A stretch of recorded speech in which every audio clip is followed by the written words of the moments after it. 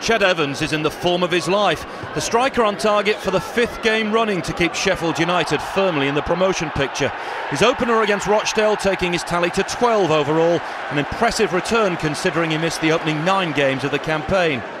That meant Steve Ayres' team were a goal down just 6 minutes before the interval, and the Dale boss had even bigger concerns following Dean Holden's sickening collision with his own keeper David Lucas. Players from both sides helped get Lucas into the recovery position as the stretcher was called for. After a 10-minute stoppage, the stricken keeper was taken to hospital suffering from concussion, and that left Matty Edwards to take over in goal. And just before the hour, the Blades doubled their advantage. Lessenel Jean-Francois linking up with Stephen Quinn and then sending over the perfect cross for Richard Creswell. The Blades now on course for a 5th straight win in all competitions.